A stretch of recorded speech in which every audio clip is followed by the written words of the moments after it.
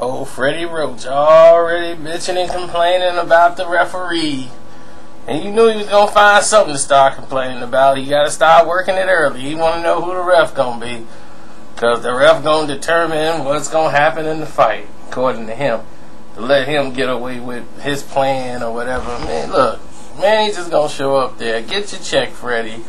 I mean, this is the one you can retire on now. So you can finally sit down off this fight.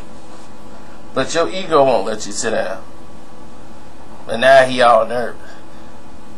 I thought Manny was going to win every round. You know, that's what he said yesterday. And Manny's going to win by knockout eventually. And, you know, it's typical Freddie. You know, we've heard it 1,000 times before. So it's like, come on.